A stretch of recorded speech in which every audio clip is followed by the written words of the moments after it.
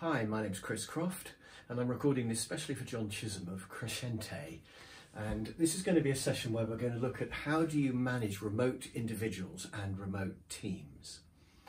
And I think the dilemma when you're thinking about management style with people who are working remotely is how do we give them maximum involvement while they're working remotely and maximum freedom, because that's better for their motivation, but also maintain control.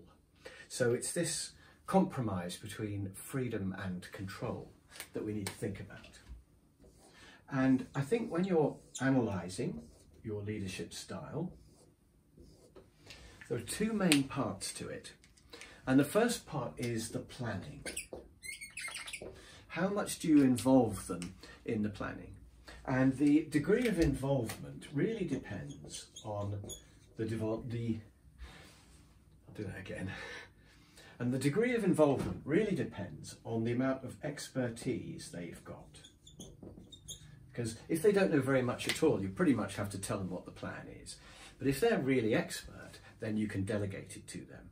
So I think there are three levels of involvement that you can choose between when you're dealing with remote people.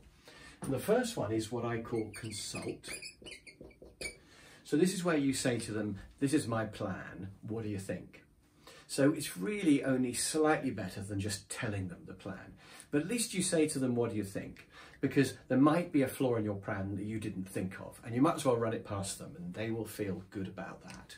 So that's consulting. It's pretty much your plan, but they have a chance to have a say. You're probably going to get 80 or 90% of your plan. The only snag with consulting, by the way, is if you consult and they suggest changes and the suggestions are not very good, you might have to say to them, well, thanks for the suggestions, but I'm going to ignore them. And that doesn't always look very good. But 9 times out of 10, they will spot any minor flaws because they know the detail of the job more precisely than you do. And so it is a good idea to run the plan past them.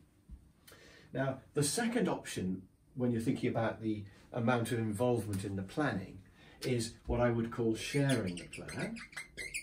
And this is where you have a Zoom meeting with them and you say, let's just sit down and work out how we're going to do this.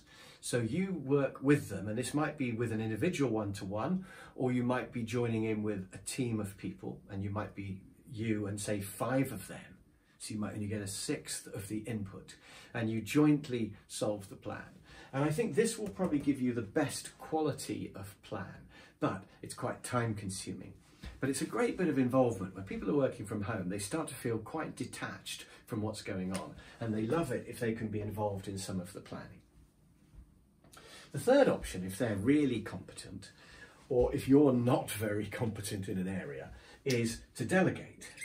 And so you can delegate all of the planning to them and just say, this is the problem, you do it. And again, you could be delegating to one person, or you could be delegating to a whole group of people as a team, and they're just going to do it. So those are the 3 levels of involvement when you're planning. Now, the second part of all this is the doing, the carrying out of the plan. And here, it's not so much about involvement, it's about how much freedom do you give. And this really depends on how much you trust them. Can you trust them just to get on and do it? And remember, they're working from home, so you can't see what they're doing. At least in the office, you can walk past and just see how it's getting on.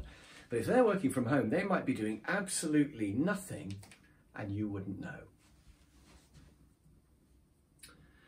I'm just going to check that it's recording. These are the things we worry about. Yes, it is. Good. And back in the room. So I think there are 3 levels of freedom. And the first level of freedom would be check before you do anything. So before you spend any money, or before you talk to a customer, before you send a document to the customer, let me see it. Now that is very low risk, because nothing bad's going to get to the customer. No money is going to be wasted. The only thing that's going to be wasted is the person's time. Because when I check it and go, oh no, you can't send that, then they've wasted a certain amount of time. But it's minimal risk really. So you've got checking before, especially if you've delegated to a good person. It's pretty unlikely that they're going to have wasted all of their time. You might want to make one or two tweaks, but of course you've got to try to resist interfering too much with what people do, because it's very easy to look at something and think, well, I wouldn't have done it like that, but maybe it's fine. So there is a rule which says delegate at 80%. So if they can do it 80% as well as you, give it to them, because that last 20% is probably in your head. It's probably fine. It's just different to how you would have done it. So let it go. Clearly, if they can only do it 30% as well as you, don't give it to them. And if you give it to them by mistake, when you check before, you're going to discover that, and you're going to learn not to delegate something as difficult as that to them next time. You could delegate them easier things and gradually build up. So checking before is the maximum amount of control that you can have. And you could have a weekly meeting with them and just check what they're going to say to customers this week. Or you could say, contact me, just email me or whatever, send me an instant message and I'll just approve it before you do it. So they need to know that that's the rule. The second level of freedom and trust is report after. So this is where you say to them, do what you like, but just keep me informed. If you want to negotiate a better price from that supplier or that customer, just go for it. But let me know so that I know what's happening. So that's reporting afterwards. And that's much easier for them because they don't have to get hold of you every time. They can just get on with it. And it's better for you as well because you don't get endless little requests. And this reporting afterwards, you could do it once a week. So you could have a weekly Zoom meeting with individuals or with the team. And you could just find out what they've been up to. Or it could even be monthly. They could just send you a monthly summary of, these are the hours we've worked, or these are the meetings they've had with customers or whatever. So you can decide, and you basically decide how much freedom you want to give them. So let's suppose that you've only just moved them from check before to reporting after. You could check every day. So you could say at the end of each day, just send me a summary of what you've done, the quotes you've sent or whatever it might be, the things that you've purchased. And then they can only go wrong by a day's worth, which is not too risky. It's only a little bit more risky than checking before, isn't it? Check after, but every day. They can only go wrong by a day's worth. And similarly, if you check weekly, they could go wrong by a week's worth. Monthly, you're really giving them quite a lot of freedom. And you can gradually increase this. So in a way, these are not 3 boxes along here. In a way, this is a sliding scale. And then the ultimate freedom is where they don't have to check at all. They're free to act. And they just get on with it. And they only come to you if they're stuck. So they basically just do it. And remember, people can be free to act for small, easy things. And then they can be checking before for the big things. So a sort of jokey example I use is that the person who comes to clean the toilets in your office is free to act. They don't have to check before and think of using the curly brush today. Is that all right? And they don't have to report afterwards. Oh, you should have seen what was in the second one along. Oh, it took me half an hour. We don't need to know that, do we? You're free to act. You know how to do it. Just do it. So, ironically, high status people are quite often checked before because it's big things they're doing, negotiating big contracts or, agreeing to big projects or something like that. Whereas often lower status jobs, people are free to act. Just get on with it. You know how to do it. Just do it. So we judge the level of freedom depending really on how much we can trust the person. And that trust is not based on dishonesty, it's based on competence. Is there a risk that they might make a mistake and not know that they've made it? So we've got 9 combinations, and you might think that that's a bit complicated, but actually it's not too bad because 4 of them are impossible, so we can get rid of those. So let's just look at the ones that we can rule out. And first of all, we can rule out these 2. And that's because if I've come up with the plan, and I've just checked it with you and you've agreed it, I don't need you to check before you do each part. Shall I do the next bit now? Because I already know what the plan is. It's my plan, so you can do it. And similarly, if we've jointly come up with the plan, you don't need to check with me before each part. But if I've delegated the job to you, then I probably do want you to just check each part with me before you do it, because I haven't seen the plan yet. So you're saying to me, okay, I'm going to do this next, Chris. And then I can say, okay, sounds good, go for it. So really, you only want to check before if it's delegate. And you don't need these. These are too controlling. I mean, use them if you like, but I can't imagine why you would want to be that controlling. At the opposite extreme down here, we've got another combination that I wouldn't recommend. And I think this is not controlling enough when you're dealing with remote teams. Now at work, in the office, you can do this because we have management by walking about. So at work, you can say to somebody, I'm delegating this job to you, just do it. And you're free to act, just get on with it. Because every now and then you can wander past their desk and see how it's going. But I think if somebody's working from home, that's just too out of control because you're not going to know anything about what's happening. You don't know what the plan is and you don't know what they've done on the plan.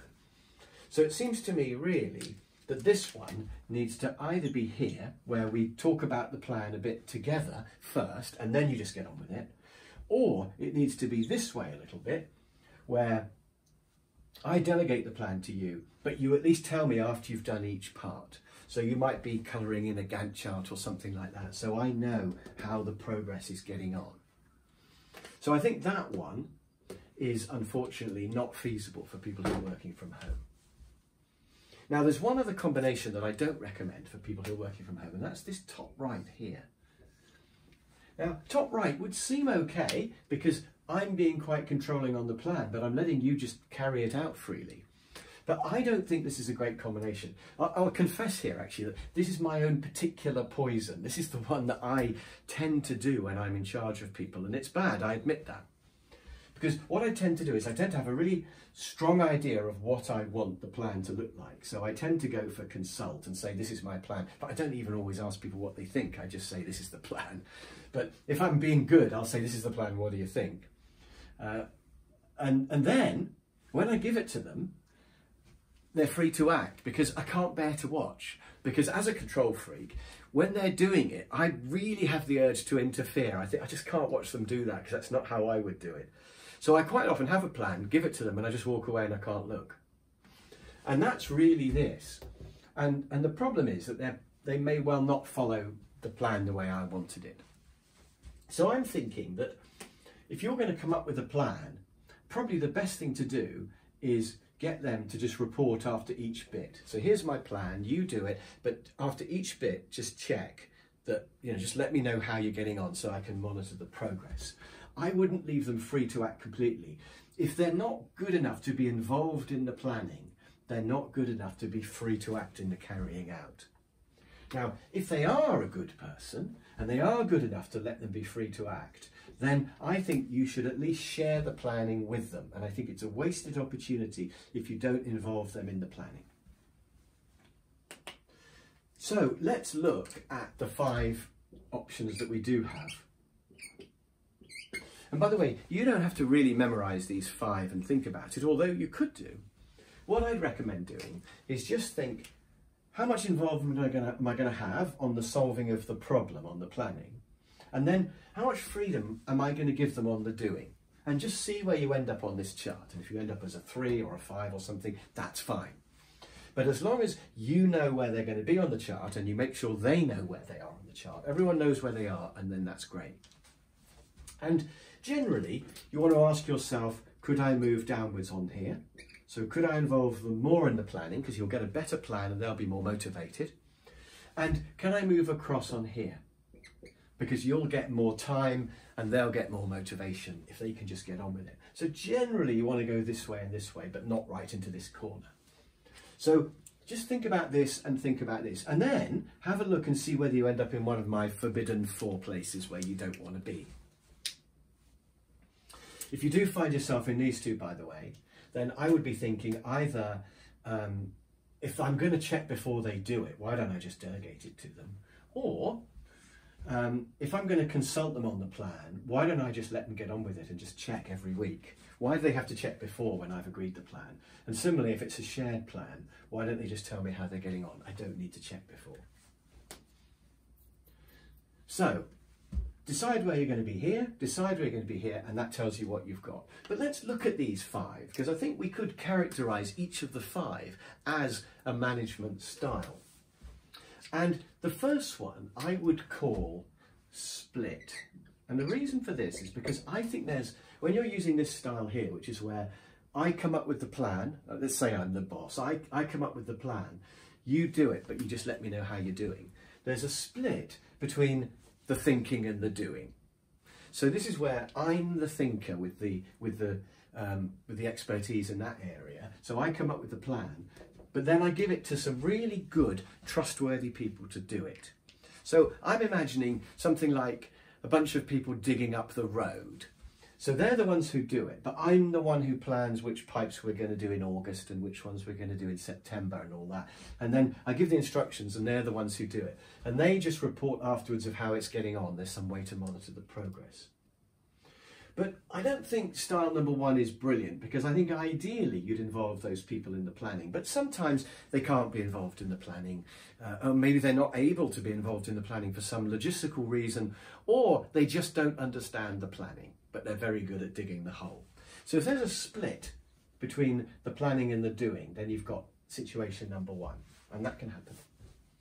Now, situation number two, I'm going to call big. This is what I would use for any really big job. But also, I think this is my go-to style. This would be my starting default choice, as it were. So, suppose I was going to open a new office in Scotland or something like that.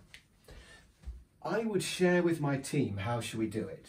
And are we going to do it, build it in Edinburgh or Glasgow? And what do we want to do? Do we want to have a manager from down here, or should we have everybody Scottish? And all those sort of big decisions we would make. I'd want to share those decisions, not make it myself and not delegate it, because I'd want to have some input in it. And then I think in terms of managing the progress, reporting afterward is the one that I like best. And whether it's daily, weekly or monthly, I would decide the level of control.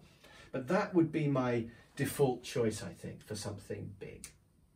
Now, sometimes you might want to go to number three, and I'm going to call this one expert, because sometimes you share the plan and then you don't even have to monitor the progress. So let's suppose, for example, that we've got a new piece of software. We might jointly design what it's going to do, but then once the software people start writing it, there's no point in me saying to them, so, how much have you done so far? Because I'm probably not even going to understand that part of it.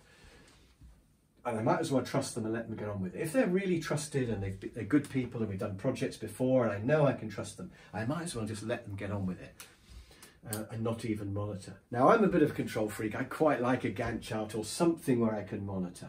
But that does waste a bit of my time, and it does imply to them that I don't entirely trust them. So I think sometimes, when they really are experts, you might want to go for number three. And the only advantage of number three, by the way, over this one here, is that at least I can have a share in the planning. So quite often I do have an opinion on what I want, or I can add some value to the planning. If I'm a bit of an expert on a subject, but the people who work for me are also experts, how do I delegate? And the answer is, maybe I should delegate it to them and just let them get on with it. But I might just want to have a little bit of input into the planning because I've got some knowledge as well. And between us, we can come up with a brilliant plan, and then they just do it. So that's situation three. Of course, this is a sliding scale. So what you might do is report after only monthly or 6 monthly, or there might be some routine reporting, like just say a budget or something like that. So you can monitor with a very light touch. It's almost completely just free to act.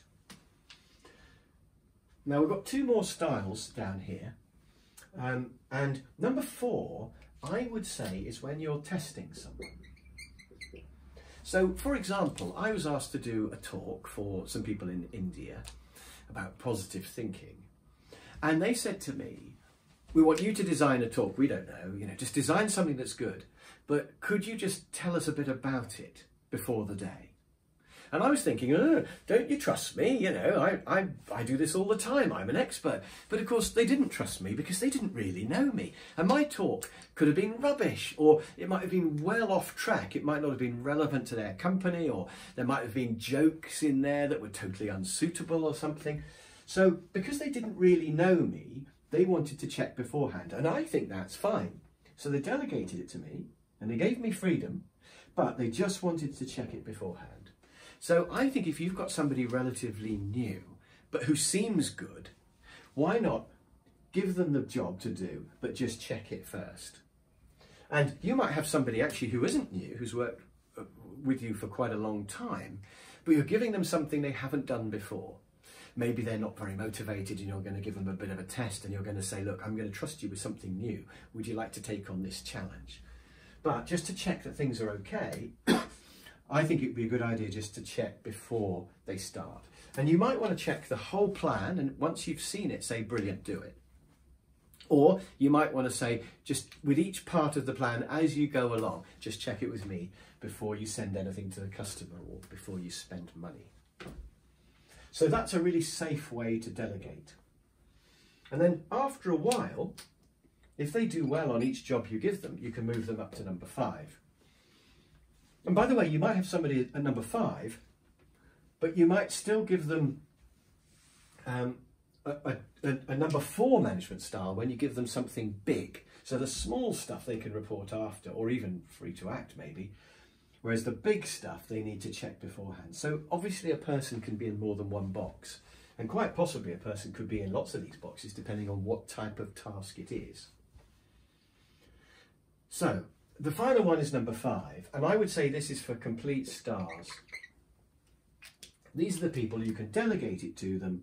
You don't have to check it beforehand, they just report as they go along. So if you've got somebody who's really good, just give them the job and just say every week or every month, just give me a quick summary of where you're at, just so I know in case anybody asks. And I think that's great. Now, what's the difference between number 5 and number 3? And I think number 3 is where you want to have a share of the planning because you actually have got something to say. Whereas with number 5, it's really where they know more than you do. And you think, well, I can't add to the planning. I mean, this person's an expert and I'm not. It might be that you know nothing about it, so you have to delegate it. But then you just keep a track as they go along. Whereas this one, you've had an input into the planning, so then you don't have to keep a track as they go along because they're a trustworthy person. So they're kind of trustworthy in both, but you've got to have some control either at the planning stage or at the monitoring of the doing. Because remember, these people are working remotely, so you won't know anything that they're doing if you don't have some control of either the planning or the doing. So I think you've got 5 combinations there. And really, we want people to be in 3 or 5, but I think 2 is my go-to. And then after a while, if they do really well, I might move them from 2 to 3, or I might move them from 2 to 5 and not even have any input into the planning. So that is a structured way to look at varying your management style depending on the person and the job when they're working remotely. And this could be for teams or for individuals. And I just want to add 2 more quick points to the end here. And the first one is, it could go up as well as down. So you could use this for managing upwards to your boss. And you can suggest the management style that you want your boss to use on you. So you could say to your boss, could I have a share in the planning of this rather than you doing it? Because I'd like to have a say and I do know a bit about it and I think I could help. Or you could say, why don't you delegate it to me? Now, if it's too late, you could say, maybe next time you could just give it to me, or maybe next time I could have a share. But you can suggest to your boss that they move down here and that they give you more and more of the planning work. And by the way, you can sell it to them by suggesting that it will save them time. So you can say, look, it's much quicker for you if you just delegate it to me. Just give it to me, I can do it. And you can check before I do anything. So don't worry, it'll be totally safe. So you can suggest going from here to here and say, look, give it to me, but I'll check with you before I talk to the customer and I'll check with you before I spend any money. So you can suggest your boss moves this way, and you can also suggest your boss moves that way. So you could say to them, that rather than me checking beforehand every time, which is very time consuming, sometimes I can't get hold of you and endless little meetings, I have to check, it's holding up the progress of the project. Why don't I just do it? But I'll tell you immediately after I've done each thing. So you'll always know, and I can only go wrong by one thing. Or why don't we have a daily meeting or a weekly meeting? Or why don't I just send you an email every day or every week where I just let you know what's been going on and what I've been doing? And if I send you an email every day, I can only go wrong by a day's worth. And I won't, you know I won't. I've done loads of jobs for you before, they've always been fine. So you can suggest that your boss moves from checking before you do stuff to reporting after.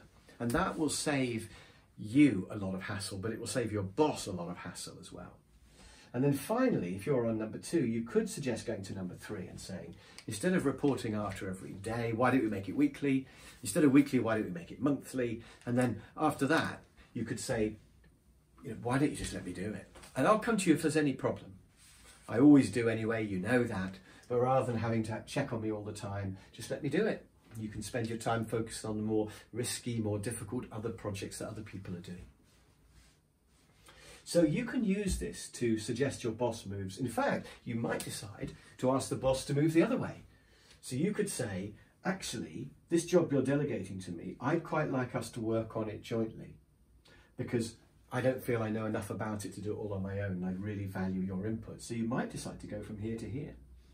And similarly, you might say to the boss, why don't I just check a couple of things beforehand? Because there's a couple of things that I haven't done before and they're quite big and quite risky. And rather than do it and get it wrong, I'd quite like to check first. So sometimes you might want to go the other way. But the point is you can choose the style that your boss uses on you. And then the final thing I want to say about this is that it should be an open process, a transparent process. So management isn't something that you secretly do to other people without them realizing. Management should be something where you agree the process with your boss. So if you're a manager, you should say to somebody, I want to involve you a bit in the planning. So let's share rather than consulting. Or I'd like to delegate this one to you because I think you're knowledgeable enough to be able to do it on your own without me. What do you think? And then you could say to them, rather than checking before, every time you do your work, it's always great. I think we should move to checking after. But because I'm a bit of a control freak, could we check once a week just so that I can feel happy? But at least you can just get on with it. So you agree they're going to move from here to here. And then perhaps at some point in the future you say, just go for it. Just come to me with problems if you have any of those. But apart from that, you don't need to report every time. And that will save us both time. So you can tell them where they are on this. So management style isn't something secret you do to people without them realizing. You absolutely should tell them where they are on here and agree it and check that they're happy.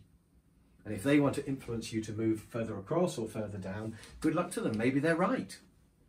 So it's a transparent process. So there we are. That's a structured way of thinking about your management style with remote teams. And I hope you find it useful.